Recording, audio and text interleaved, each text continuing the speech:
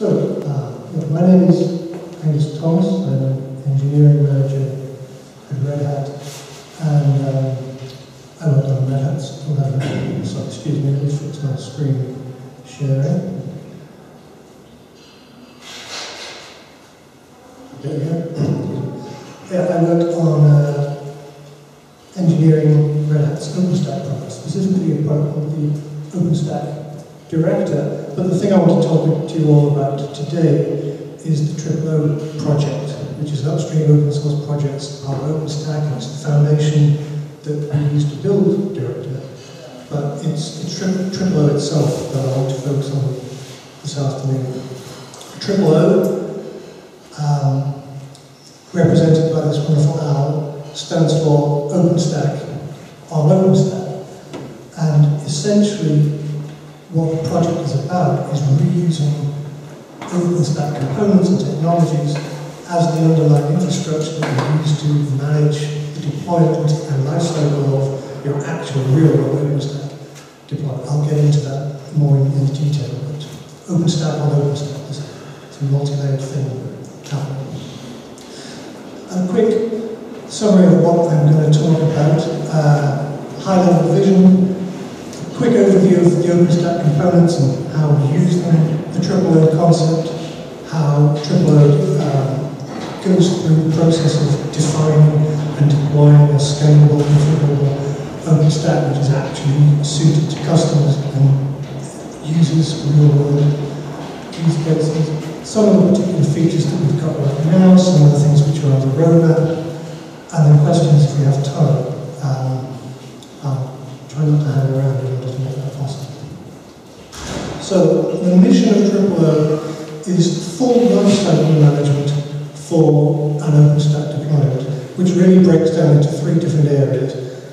The planning that needs to happen before the deployment actually takes place, setting up network topology, setting service parameters, resource capacity, finding out estimating the number of machines of different capacities you need, the roles you want to put them into, all of that stuff. Then the deployment itself, orchestrating the actual putting of the bits onto the machines according to the roles that you want each machine to have, configuring the services, and then doing some checks at the end to make sure that it's actually all worked in the way you hoped and what you've ended up with is a functional cloud. And then the final part is ongoing operations. There was some conversation this morning about the difference between deployment and day two, which is a very important distinction between getting the thing to exist in the first place and then being able to scale it out, deal with hardware failures, expand services as customer demand increases and so on. TripleO aims to support an ongoing operational role as well, in a way that I will get into. A very quick summary of the bits of OpenStack that we are reusing for our use case. So what we have on the left here is a subset of the core services which make up a useful OpenStack, and this is the context in which they're typically used, which is all about deploying workloads and virtual machines. So, in the ordinary use case, Nova provides command and control services for compute nodes. It orchestrates random virtual machines. It's the element within OpenStack which receives the request for a virtual machine of a certain size with a certain set of characteristics and then places it somewhere on the state. Neutron network management. It sets up virtual networks for VMs, it creates floating IPs with NAT so that external traffic goes through to internal hosts and so on. Glance is an image repository. Whenever VMs are deployed by OpenStack, typically the VM OS image itself comes out of Glance, and Glance has all of these images and supported metadata, and users can specify the image they want to have, and that's how the VM gets built. Skip ironic for reasons that we'll come to in a moment. Then there's Heat. Heat is an orchestration engine. It was initially designed on very similar lines to Amazon's Cloud Formations, but it's sort of extended beyond that now, and it allows you to define complex or simple applications which you want to have put out onto your cloud. So where you've got, say, a multi-tier application with a database backend, and there's an application server and a web front end where they all need to be able to discover each other, Heat allows you to define that collection of machines as a single entity and deploy it, and Heat has clever features to do with scaling out and fixing multi-application deployments when they go wrong. All of these, in the way that I've just described them, are core OpenStack components which are used in an awful lot, if not every case, where people are putting their jobs in the cloud.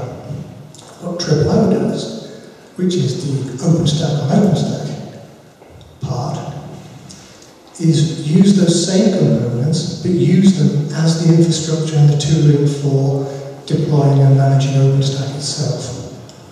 So, to be more specific about that, we've got the same sets of services, but in this case, we are deploying onto bare metal machines, actual physical infrastructure, the machines that are going to be your production node, OpenStack instance. In this case, Nova is providing the control service for deployment onto physical hardware.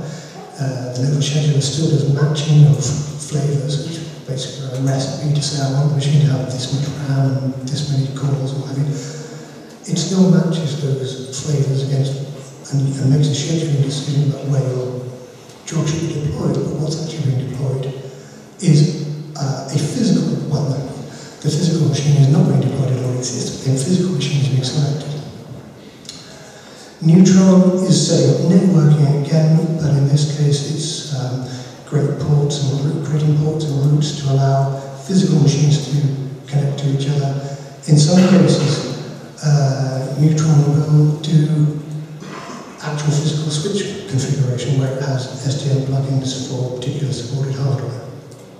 Gloves is playing the same role of containing OS images, and when the user defines their cloud deployment, part of that definition matches against a particular image in the clouds, and that's the software that actually gets put on the machine. Now, I'm not going to skip ironic on this run through, because in this actual OpenStack deployment case, ironic is absolutely fundamental. Ironic is another OpenStack project, and it is all about managing actual physical servers and making the bare metal available in a cloudy way, so as a service. So Ironic exposes an API, it lets you put an OS onto a machine, power cycle machines, and sort of do the life cycle round trip stuff that is typically done with VMs all the time in the cloud, but there are actual physical machines behind what Ironic does. And finally, Heat. Heat is doing the orchestration of the OpenStack deployment, and as I said earlier, when people are using Heat in the sort of typical case on OpenStack, we define a multi-node application and something about the relationships between the nodes, which ports need to be accessible and so on.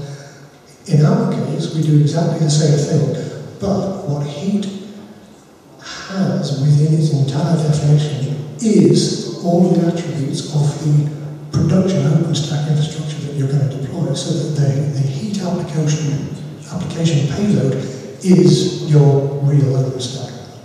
So you end up with a fairly complex and rich set of Heat templates that define an awful lot about service placement and so on. Excuse me. So, moving on to the deployment flow. Just a quick time check, I don't want to run over. So, in case I haven't laboured this point heavily enough yet, we have two clouds in this scenario. What we call the undercloud is the simple command machine, which is the installer, effectively, for your real cloud, your actual production cloud. The undercloud is a persistent instance. It's not just an installer. Like I said, TripleO also covers all the day 2 operations, so the undercloud continues to be available and continues to exist after your install is finished. And the undercloud is the same means by which you add new hardware, scale the whole thing out, and so on. So the undercloud is where the services that I just ran through are running, and it's only actually accessible and available to cloud operators. It's not something that any old person can come along and say, I think I'll have a cloud resource. It is your management interface for the overcloud, and the overcloud is your actual payload. This is why you're doing this. This is the thing that users will consume. It's typically going to be able to scale into a large number of machines, and it'll have multiple tenants, and so on.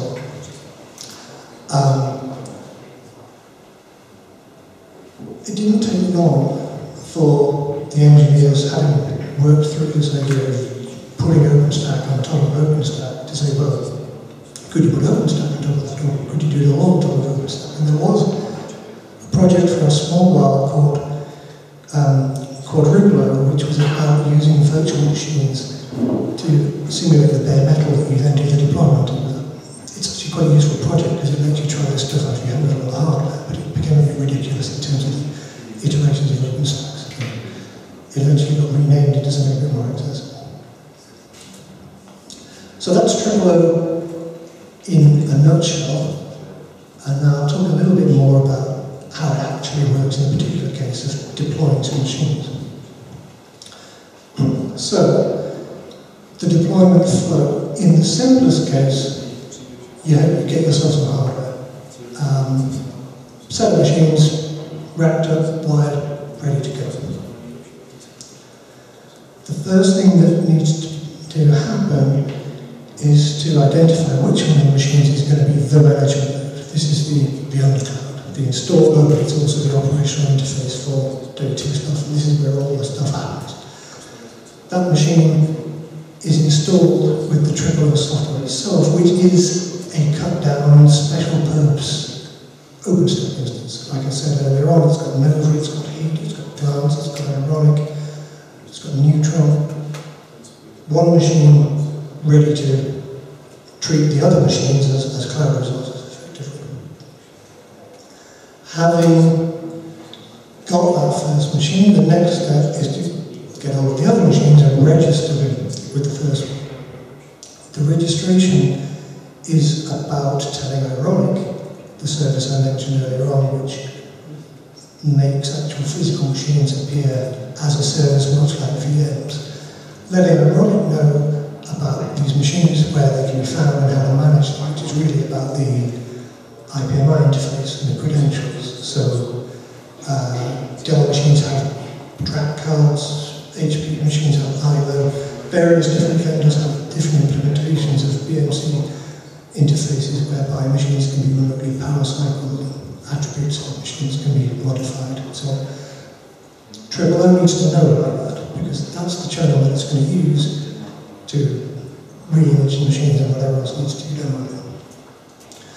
Once the hardware has been registered, TripleO is able to inspect it, which is really what happens with it for the inspection. Is the machines are power cycled via IPMI so that they reboot, and they reboot into a RAM disk, which boots on each machine, runs a whole load of benchmarking tests, and gathers fundamental information like number of cores, amount of RAM, number of disks, disk size, and so on. All of that information is harvested by the RAM disk and posted into a service called Ironic Inspector, which is running on the TripleO node. And that gives TripleO all the information it needs to have about what hardware exists and what attributes it has.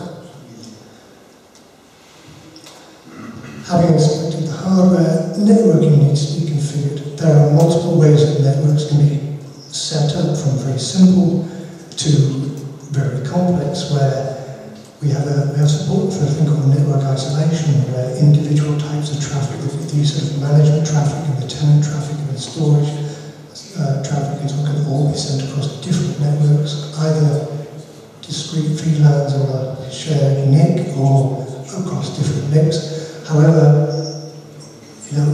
users want to set up their networking. We have quite a lot of flexibility, but that needs to be defined.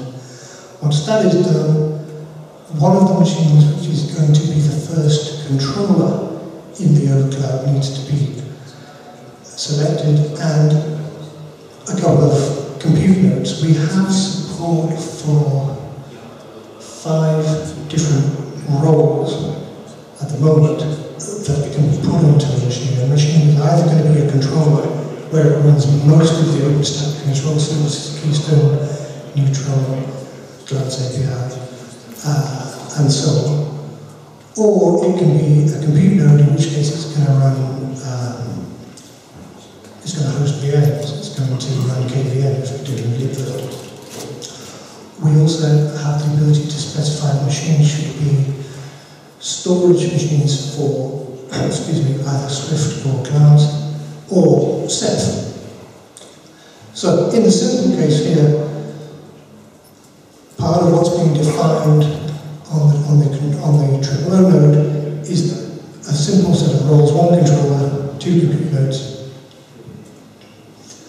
There is some amount of validation that we do prior to the deployment.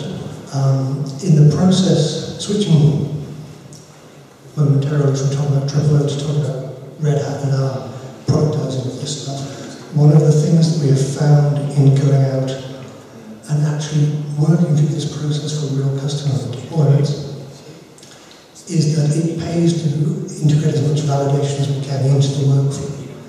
The definition of everything about the other cloud, where the service is going to live, how they're going to talk to each other, and so on, is complex, and misconfigurations, say a VLAN which isn't actually tagged on a physical port on a switch, which ends up breaking the whole thing. It helps to find those things as early in the cycle as possible, so we have a set of validations which will look at all sorts of things about what's being defined and make sure that they're actually going to work in practice. Then there's the deployment. Excuse me. In this case, the machines are actually given their roles, which is, basically a heat operation. A heat stack is deployed, the machines are given the OS image that matches the role, all of the services are started, the parameters which were defined associated with the services are pushed to the node, we actually execute Puppet on the nodes to consume the parameters, configure the services. The whole thing gets deployed. Going beyond that simple case, the next thing is to do a more scalable and highly available architecture. In this case, we've got multiple racks of machines, an increasing number of compute nodes, and 3 controller nodes. We can support only deploying a single controller node with TripleO, which is quite useful if you've got a small amount of hardware to play around with. But for actual real production use cases, it would be far more likely that users would deploy a highly available configuration where they put all of the controller services on 3 nodes, and then we use Pacemaker and HA proxy to do HA management across the services, so you haven't got a single point of failure. Because this red one here is your TripleO under-cloud node, which isn't actually customer-facing. It's kind of essential because it's how you do your management, but it's not customer-facing. But everything else is your actual deployed production multi-million-dollar revenue-generating infrastructure. So highly available services and some amount of resiliency becomes extremely important, obviously. So in this example, we were just scaling it up a bit further by having more and more compute nodes, which obviously means that larger numbers of VMs can be run concurrently, and more users can work at the same time. Turning to the features that exist in TripleO, some of the things which were completed at the end of Kilo or slightly after that. APIs. One of the big things about TripleO, one of the reasons why I like it and think it makes sense, is that we are reusing OpenStack services as our installer and our management tool, which has a couple of advantages. For people people want to pick it up and use it, it means that the services that they're using as the management tool are the same OpenStack services that they want to get to, which means that you don't have to learn some new vendor-specific set of tooling just to do the install.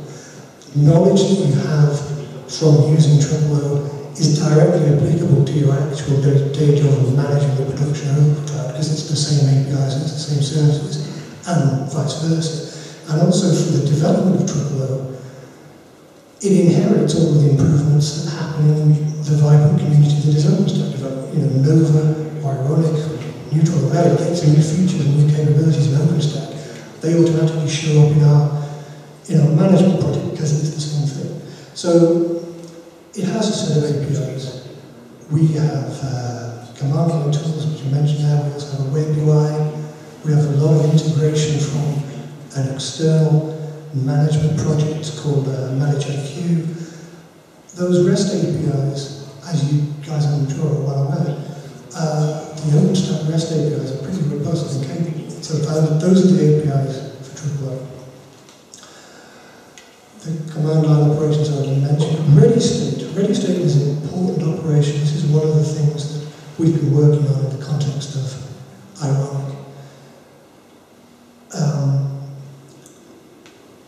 You can't just find that there is a physical machine in your data center and start using it for a particular purpose. There's a whole load of setup that has to be done before you put the OS on it. Depending on what role the machine is going to have, there are BIOS settings that need to be one way or the other. Virtualization extensions want to be enabled or disabled. Disk arrays need to be built and set up, set a certain way. And Ironic and TripleO, by using Ironic, has the ability for some hardware, particularly Dell hardware, so far as where we've done most of the work, to actually manage the ready state as well. So you find this machine, you decide it's going to be a compute node, you go into the BIOS and set all the right things in the appropriate way. That's what happens as part of the automatic deployment flow. Hardware matching, picking the right machines out of the inventory based on the capabilities. We have support for post-deployment validation, HA configuration with pacemaker, I already mentioned, and then the scaling resource capacity. That's a day 2 operation. That is using the undercloud to redeploy your heat stack or update your heat stack to make your cloud a bit bigger. Effectively, the same thing can be done to shrink it, obviously, if you want to take hardware reviews for some particular purpose. Other features that we have right now, Ceph integration, the ability to either to deploy a Ceph server or to hook into an existing Ceph deployment for external storage, the ability to integrate with an external hardware load balancer, part of defining how you want your overcloud to be set up. You can specify that there is this external load balancer when the services will use it. Hardware integration via Ironic, I already talked about. Network integration is about the ability to work with existing networks. In an ideal case, as engineers creating a deployment tool, you like to think, well, everything will be brand new, we'll just tell the customers this is how things need to work, everything will be fine. In reality, customers have existing infrastructure that they want to reuse, you have a set of network operators, you have an established way of doing things, and what's needed is to integrate OpenStack or anything else into an existing framework, and TripleO allows the network isolation I mentioned earlier to work with a customer's approach to networks. A huge area which has been a lot of work recently, and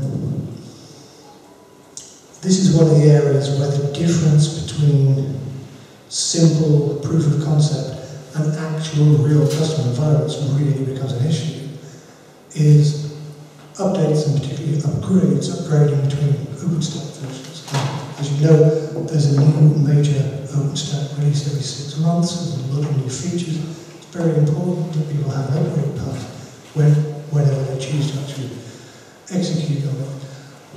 Allowing for actual customer deployments with complex network topologies and highly available services in clusters and so on, allowing for those things to be upgraded from one OpenStack version to another with minimal disruption and maximal automation has been a real engineering challenge, but it's something that exists in TripleO. The other thing that makes that a real challenge is integrations of third-party components. If people have their own particular hardware and storage controllers or whatever they want to bring into the deployment, then that makes the upgrades a good deal harder as well. A lot of the work recently on TripleO has been around making upgrades actually work, the kind of upgrading the kind of deployments that real customers have.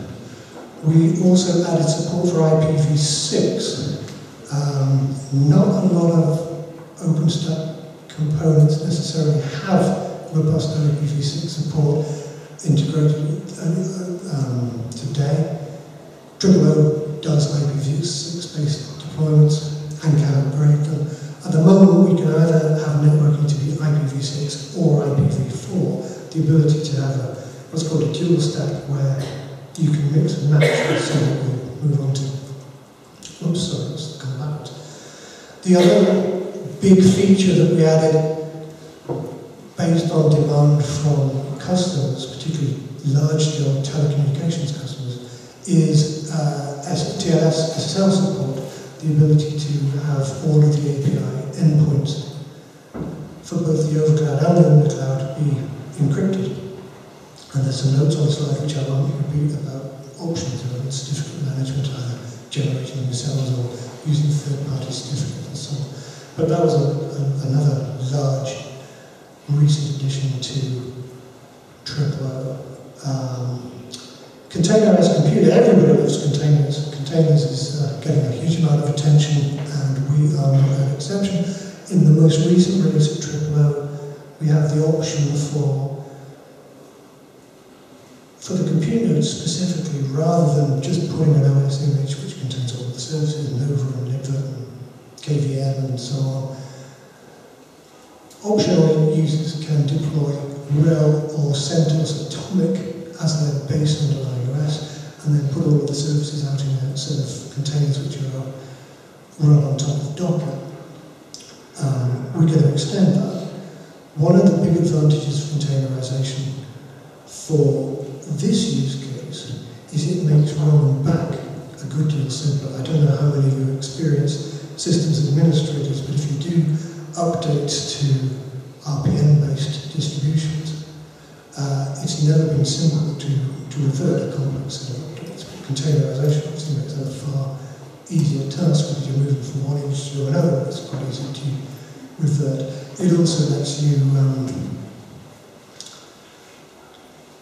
mix what would otherwise be incompatible versions of libraries and so on. So containerization is something that is in TripleO, and there's going to be more.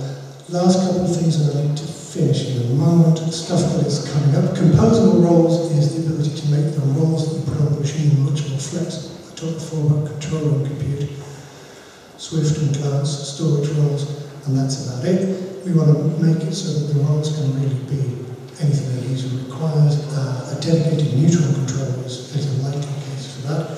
Split stack is about separating out the management of the hardware and getting all of the physical machines ready to use, making that a separate operation for deploying and configuring the OpenStack services. Once we have that done, you could do the first stage, get your hardware ready, and then potentially use something else entirely for the second stage of orchestrating the services, maybe Kubernetes and a bunch of containers. So that's going to allow a lot of flexibility of approach. We've got a UI coming, and then further down the road, a single open cloud managing an array of open clouds, HA in the cloud, which is really about putting it across multiple machines, more containerization, and bare metal to tenant support, which is a whole other can of worms. I have to finish there, I'm afraid. There's a bunch of URLs here which tell you where to find out more about TripleO and RDO, which is the OpenStack distribution which TripleO tends to work most immediately with. As I said at the beginning, it's an upstream open source project. It's part of the OpenStack community and absolutely welcomes contributions of all kinds. And that is about my time, I think. So, that's it. I think, thank you very much indeed.